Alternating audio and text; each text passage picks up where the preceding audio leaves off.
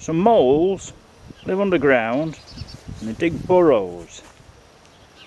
And they create these piles of earth on top of the ground with all the spoil from the digging. And on this grass here, you can see there's quite a few. Been very busy this spring. I flattened these off when I cut the lawn before, but they've been digging since then. There's another 4 or 5 here. So over there, there's another couple here. And over here, there's yet more. So, these moles have been very busy. If I caught them all, I could make a really good set of moleskin trousers.